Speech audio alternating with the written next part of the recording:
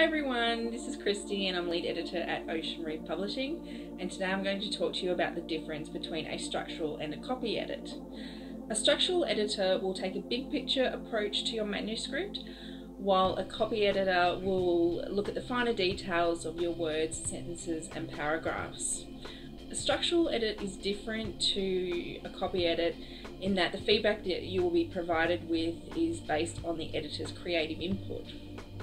The goal of a structural edit is to highlight to the author the strengths and weaknesses of their manuscript so they can go away and rewrite or reword so they can write the best story possible.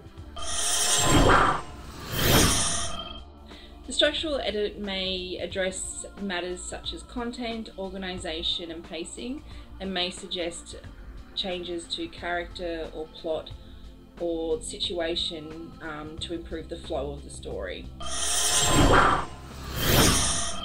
The purpose of a copy edit is to remove any mistakes or inconsistencies that could irritate or confuse the reader or embarrass the author. A general copy editing checklist will include looking for spelling errors, grammatical errors, typos, punctuation, any issues with syntax, as well as formatting and correcting any factual errors.